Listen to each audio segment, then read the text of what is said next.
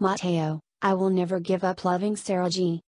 Ask Matteo Guidicelli the one thing he will never give up, and he will take a second to straighten himself up, smile, and answer in the sincerest tone he has, my love for my girlfriend. That's exactly what he did during the Fast Talk segment of Tonight with Boy Abunda Tuesday night. He made a guest appearance on the late-night talk show to promote his film, Can't Help Falling in Love with Daniel Padilla and Kathryn Bernardo. The actor was also asked to pick between Sarah Geronimo and The Promise of Heaven, and he just could not leave his lady love behind. Both, he said.